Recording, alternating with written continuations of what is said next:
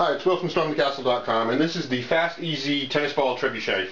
And took me a few hours to make it, 3 or 4 hours to make it, and I did it all from scratch. So if I have complete plans for this on my website, if you want to build it, and it should take you less than that time because I've got everything all measured and figured it out, and got everything all figured out for you, so you can just go ahead and make it. And the point behind this trebuchet, I wanted to make it powerful as possible, but as simple as possible.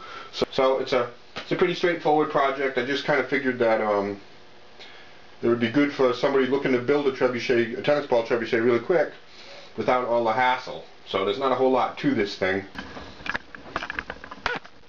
I used 2 10-pound dumbbells, and all I did was use a hose clamp to clamp them on tight to the end of the trebuchet. See, I drilled a hole, I put the hose clamp to it and clamped it on tight. The hole's really tight.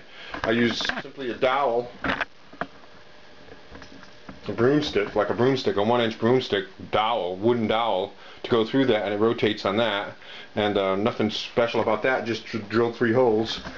Down the bottom there, this is just a release mechanism. And this thing's actually pretty powerful, and you don't have to use 20 pounds, you can use 10 pounds or whatever you can, and you can improvise almost any kind of counterweight there. That's just happened to be what I had.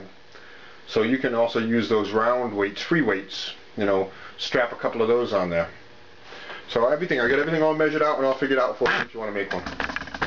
Shouldn't take you too long, and not much from materials. My whole point here was to make it as simple and easy as possible with all found materials, so you don't have to buy anything. Lots more. Actually, I have a whole mess of trebuchet and catapult projects on my website. It's stormthecastle.com.